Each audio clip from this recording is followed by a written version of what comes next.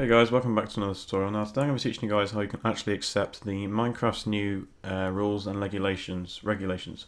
Now I've noticed that if you use MCMyAdmin or any other any other control panel, which I don't really know of, apart from MCMyAdmin, it actually gives you the option as soon as you start the 1.7.10 update, it will actually allow you to select on screen if you want to accept it or not.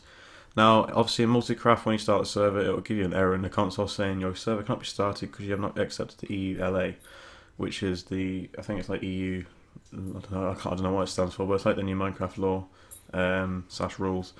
So, the way to accept it on multicraft, if you're running a server, is you want to go to Files, go to FTP File Access, and then you're obviously going to want to type in your password. I'd use the admin account for this, or whatever your account is, and then you are going to see a file here called eula.txt.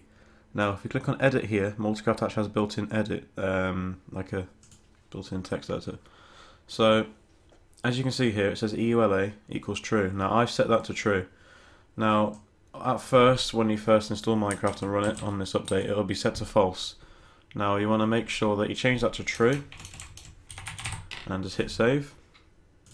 And once that's saved, you can literally just go back, start your server again, make sure your server settings are right, and then as soon as you start your server, it will run with no problem at all. It will say, thank you for accepting the EULA, and etc.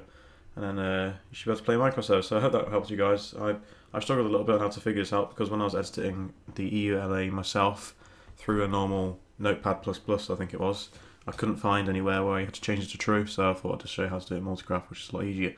So thanks again for watching, everyone. See you guys next video.